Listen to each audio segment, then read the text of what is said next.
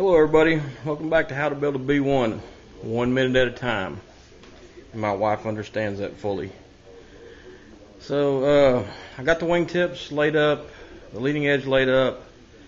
They cured out. I got them covered with masking tape and waxed it and bolted the molds back together and putting a lip on so it'll hold the leading edge and the tips. Get this done, and tomorrow morning I'll take it apart, do the other half, do the top half of the wings, and then hopefully tomorrow afternoon glue these wings together so Bob can come get them and put them on the B1. Now these aren't the actual wings; these are just mock-ups that we're having to do to make it look good at Dias.